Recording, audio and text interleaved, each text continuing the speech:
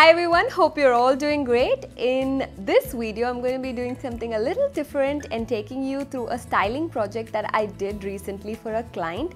We took what was already a lovely home and turned it into something a little more cozy and personal for the client and her family. This video will have two segments. The first segment is our planning stage, where I'm going to take you through the steps that we followed in finding out what sort of style the client prefers, what color palette they would like to work with, and what are the elements that they're really looking at adding into their existing living space. And in the second segment, we're going to go to the client's home, put these elements together and see what the final space looks like. We took a step-by-step approach, and the first step was to choose a style. The style we chose had to be done keeping in mind that they already had furniture and other design elements in space, so we wanted to do something that would include removing very few items and of course adding to the existing style as much as possible. With the style choice now in place, the second step was to choose the materials that the client would like in their design elements. Home decor is available in a variety of materials, from wood and metal to other products such as ceramic, terracotta, etc. So it's really important to choose the type of materials the client would like to use in their home, because that can overall affect how the space looks and feels. With the style and choice of materials in place, it was time to move on to color palette selection. Now, the client already had a statement wall in blue and also a statement couch in blue, so we kept this in mind while we were choosing other colors that would complement the space. Often when people see me go through these steps, they ask me if I come from a background of interior design. While I have no formal education in this field, there's absolutely no dearth of information to learn from.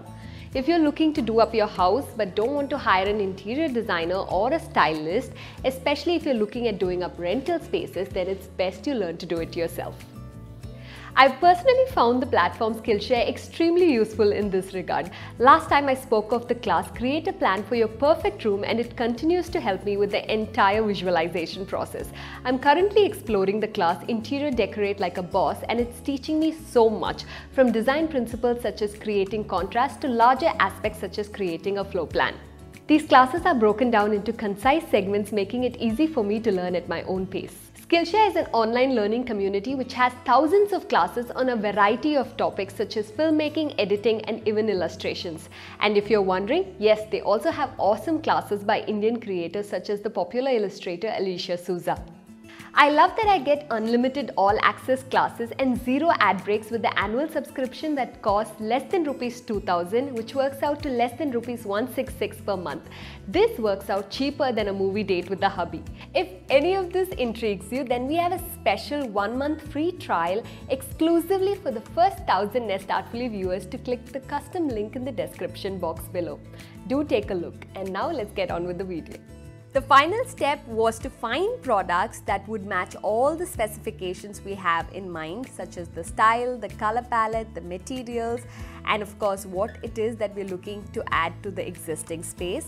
Now, this process was done entirely online. I gave the client several product recommendations for each category, such as some options for rugs, some options for the furniture that they needed, and they took a call on making that final list of products that they would love to have in their home. And that's where we are today. We've got all these products ready and the client has purchased it, and now we are going to go over to their space to put these elements together and see how the final space looks.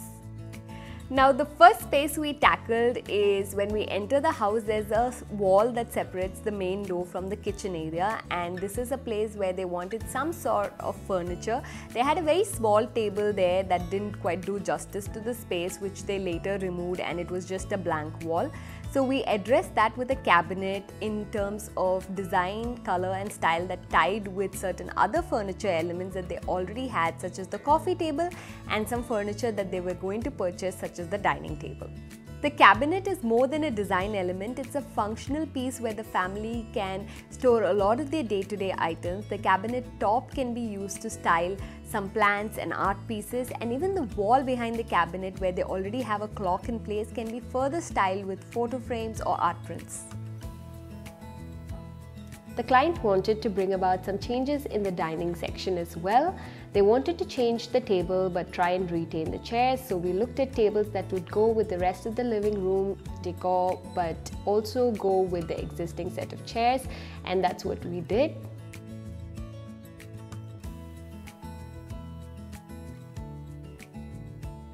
The seating section faces a beautiful white brick wall which the client had already styled in a very minimal fashion. She had these cute pineapple planters on one side and a basic shelf on the other side with the TV at the center. We decided a less is more approach is best here and did not do much. We simply added a few more design elements with knickknacks just to add a little more balance to this space. So on the planter side of the wall, we decided to add 3 hexagon shelves on which we could place a few knickknacks, and on the other side where the shelves were there with a few metal lanterns where she could place some candles for a magical evening. The most attractive feature about this living space is that both the balcony and the window beside the balcony opens into this wide, unobstructed green space. So this is a view the clients definitely didn't want to block out with thick curtains, and that is something we kept in mind while choosing the fabric of the curtains. So we stuck to sheer curtains with a little bit of design element in terms of the embroidery on the curtain. Now the curtain overall adds a certain sense of style and softness to the space. It can be drawn shut to just provide a change in scenery, but it's mostly kept open to let the family enjoy the beautiful view outside.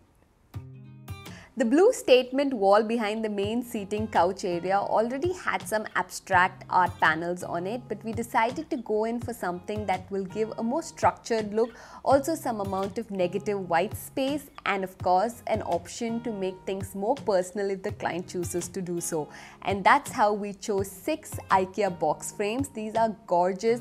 They have plenty of negative white space that kind of breaks away from the dark wall and brings more focus to the photograph or the art within. Now they've placed some colorful photographs that go in with the color theme in the rest of the room, but they can always go ahead and personalize it and change it to family portraits or whatever they choose to in the future. And now it's time to address the main seating section of this living space. We decided that since they already had some lovely furniture, we'll start with the floor space. Now, a rug is really a great choice to tie in different elements together. Like, let's say you have different types of furniture, a rug can bring these pieces together and of course also define the seating section in a beautiful way. Since we had the bright yellow in our color palette, we decided to add that as pops of color across the living space via soft furnishing, and that's exactly what we did. We went for bright sunshine yellow cushion covers and a yellow throw. And with all these spaces tackled, it's finally time for the big reveal of this gorgeous, warm, bright, summery home.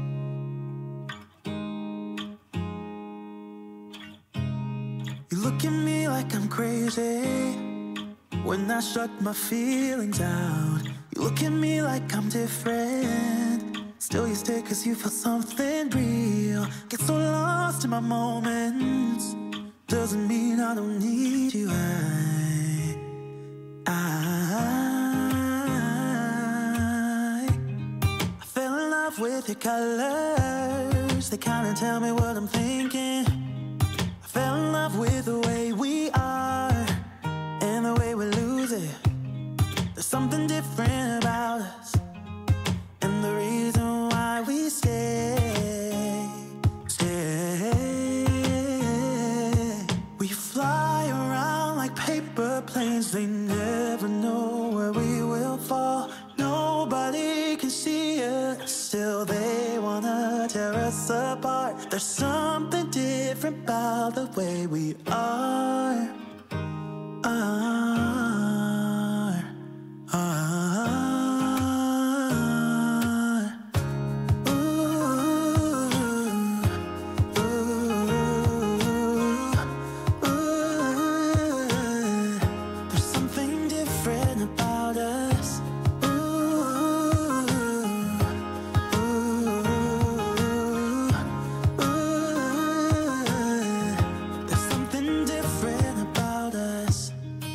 pouring cup after cup after cup. Yeah, it's just the way we do it. Anything just to block out the real life, real life. Yeah, we're loving the way they think we're so messed up. I surely hope you took away some tips, tricks and insight into how you can style your space in a cohesive manner from this video. And as always, thank you for watching and have a great day.